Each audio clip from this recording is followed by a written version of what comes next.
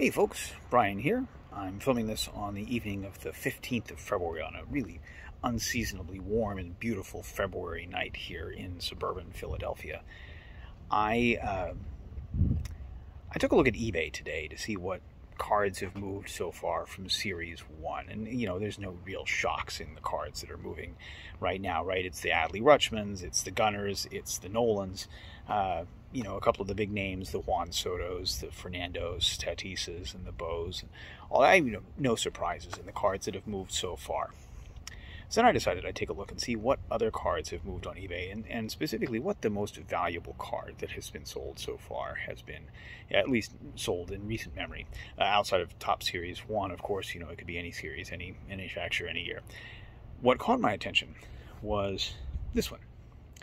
This is a 1990 Donruss Bo Jackson card number 650 in the set. Normally in PSA 10 it'll sell for maybe $100. And here it is listed for $25,000. I took a look at 130 Point, and according to 130 Point, it actually ended up selling for $3,500. That was the best offer that was accepted. What really caught my attention was the shipping cost. The shipping on that card was $600,000. Now, if I'm paying $600,000 to ship a baseball card, I fully expect that you are going to show up at my front door in a very nice suit with armed security and with a card that isn't a $100 card. Interestingly, there have been a couple of other sales of this exact same card with the exact same title by eBay merchants with zero feedback and pretty lame inventories, also for way more than it's worth, although in those cases really only a couple $100. Now, I'm not going to accuse anybody of using eBay to launder money.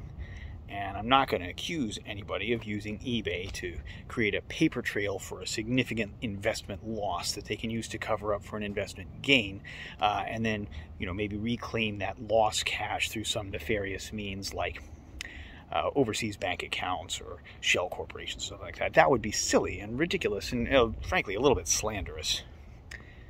But I am going to say, if that's what is happening here, there's better ways to do it than a Bo Jackson card from 1990 Donruss. Food for thought. Have a good night.